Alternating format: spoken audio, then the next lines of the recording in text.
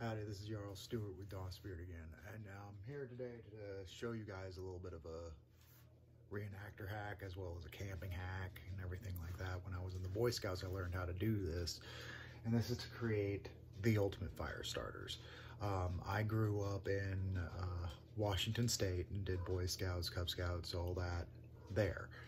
And that's where I did JROTC, and I did most of my military career was in Washington State. And in Washington State, if you go camping and you don't know how to light a fire on water, you're doomed to fail, because all of it is hills, everything like that. You have mountainous terrains where overnight it can snow and leave you in a couple feet of snow, everything like that. We did snow camping, skiing, everything like that, and it just, you know, there's just a lot of liquid over in Washington State, especially the west side where I spent the majority of my time. On top of that, most of the wood around there is evergreen, and it liked to stay green, hard to light on fire, everything like that. So we had to come up with a lot of tricks to, you know, start fires, including packing in our own, you know, fire starters, quickie logs, everything like that. And basically, we had to come up with a way to, you know, make fires go. Well, one of our scoutmasters actually showed us this trick where you take some of the most flammable but slow burning things that you can find, and you make these little globs out of the stuff. Now, one thing he taught us was to basically take one of the paper egg cartons, as you can see I have some right here, and you basically add candle wax, sticks, dryer lint, all sorts of stuff, and stuff that you would normally use to start a fire in that sense. And basically you take the candle and you light it and you pour the wax all over and everything like that. And the way he showed us was to use tea lights, and he, you know, would light the tea lights, get them all nice and wet, and then we just take those tea lights and dump them in the different stages of us putting sticks and paper and everything like that in it. Well, being a Viking Age reenactor, I decided to kind of take the same concept and make it out of Viking Age materials, because when I think of the weather and everything like that that I've researched about the Viking Age and Scandinavia, is that it's not a whole lot different in the severity of the climate of Washington State, except for it's probably colder, but moisture is probably still a big problem. So I figured, you know, what can I do? Okay, well, sticks are Viking Age period. Candle wax, not so much, but we have tallow, which is basically you save your, you know, red meat rendering fats and you boil it down into a nice white stuff. I have some stuff that's a couple boiling stages away that I could use, but unfortunately when I tried to do it earlier with white wax, I realized that it's, you know, off gray with white wax, with a white string, with a tan linen, so it wasn't very good to view. So what I did was something that, you know, you can do as a Viking Age reenactor if you're not wanting to be super authentic with this recipe, is you can take all the little candles that get burnt and half used and everything like that, and they leave that little tiny bit on this big ass jar, and you can't really light them anymore, and it's just not worth keeping around. Well, keep them around, because you can take these and you basically take a tiny little pot right here, just a nice little pot, fill it with a little bit of water, and then you turn the heat up to half heat, throw a ceramic plate on top of it, and basically within 10 minutes, you got yourself a bunch of candle wax. And you can keep doing that until you basically make a big old jar of the stuff. You can do it with little tea lights. You can do it, hell, with, you know, you got these little scented burning waxes that you can take and put it in there. Once the scent is gone from the wax from your little thing, you just start saving it in a jar, and you've got yourself some, you know, pretty decent amount of wax. And realistically, when you're out doing the reenactment and everything like that, fire can be the difference between you and your group having a good time and you and your people basically packing up your stuff and getting in your car and leaving, you know, or getting really sick or anything like that. So a quick fire is a nice thing to be able to have. And basically, to show you kind of some steps and some theories and processes that work really well for the Viking recipe, I decided instead of using tallow, I'm going to use this mixture of waxes, which turned out to be a nice dark red, so you'll be able to see some stuff. All right, so what I start with is I take a strip of linen, you know, those messy strips of linen that you get from making your tunics and everything like that. They work perfect. You just cut them to size so that they're basically just wider than this. And then you slowly poke it down into each one. You keep it in one big long strip. It stays nicely, everything like that.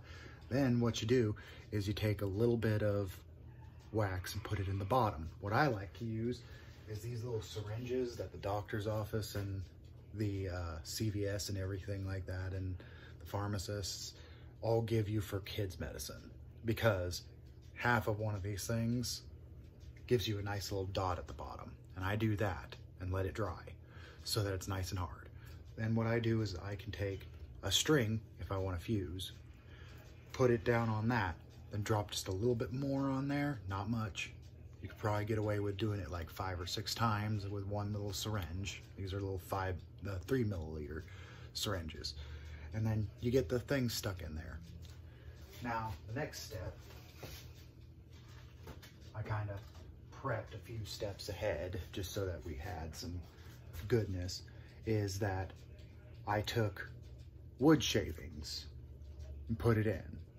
Just a nice little globe of it, bring it up to the small arch on these things of wood shavings, and maybe some wool mixed in, but not too much. You want this to be the solid, more solid layer. So you got wood shavings and sticks in here. And then you pour a nice line. You basically get it probably half full of wax or tallow. Tallow for the, you know, Viking recipe. Then what you do here is you put a layer of little tiny snips of linen. Okay, that's what I did for this, because I had just gotten rid of my bag of runoff lines. And what I mean by runoff lines is when you're cutting and tearing linen to make your clothes and everything like that, you know, you get those little stragglies and tangles and everything like that. You just rip those off, stuff them in a bag, and you can use those for a more period use than just cutting up linen, because linen was, you know, pretty valuable comparative to just these little ugly things that you get from dyeing, from washing, from everything like that. Now you take those, you put those on top of the wood and the sticks. Then you want to get yourself some more sticks, put it on top of there. And then you pour more wax or tallow on it, put some more sticks, and basically you just wind up with this big old glob. And then, in theory, if you're doing this, you're gonna wind up with the ability to pull this linen off and then have nice little globs covered in linen. And basically, you strike a spark or a flame or anything like that onto this stuff, it'll light and it will go up like nobody's business. These things are absolutely great. They light on fire. They get the nice core temperature of the fire super hot. On top of that, with all the sticks and everything in there, it gets a nice little layer of char that just can't be denied. And basically, as soon as you light this thing and everything like that, and you start to see wax melt, you start putting sticks on it like it's nobody's business, because that fire is just gonna go up real fast. And basically, when you're making these, you want to make them in big batches because it takes time.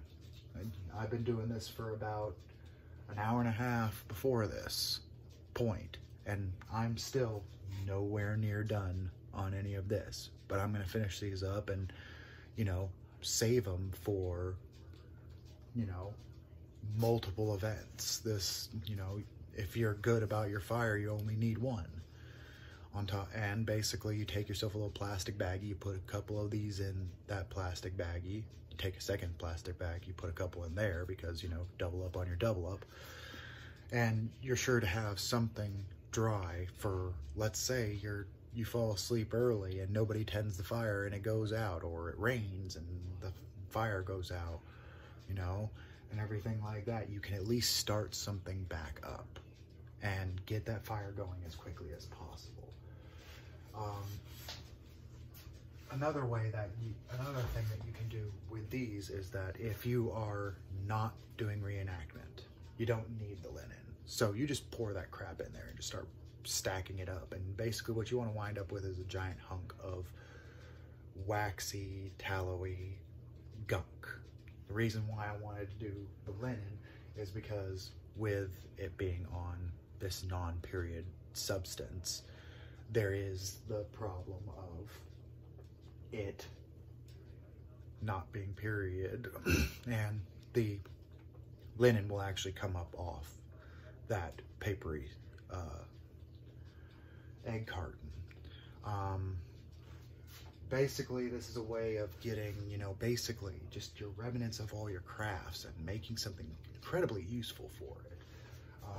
We got a member who does, you know, wool spinning and everything like that, and he keeps his little boogers when, you know, you're picking through and you're making these nice little things to spin wool with, but you got your little boogers in there, stuff that you just don't want to mess with and everything like that. You keep that, you stick those on top of the things, and they just go up like hair, because that's basically what it is.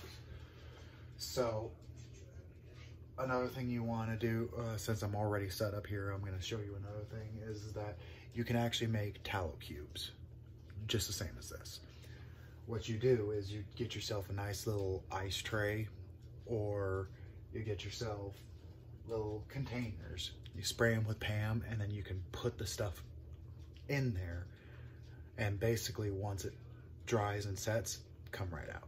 So there are multiple different things that you can do with this, and the main reason why I encourage this is because, one, you're getting something for nothing, and on top of that, you're learning a little bit about the history and everything like that. You're kind of learning to combat the elements and everything like that, because all this stuff is super flammable, and you can pretty much practically wind up with it for free. Because if you're like my wife, or if you have a wife like my wife, or a husband like my wife, you wind up with dozens of these useless candles that still, and everything like that.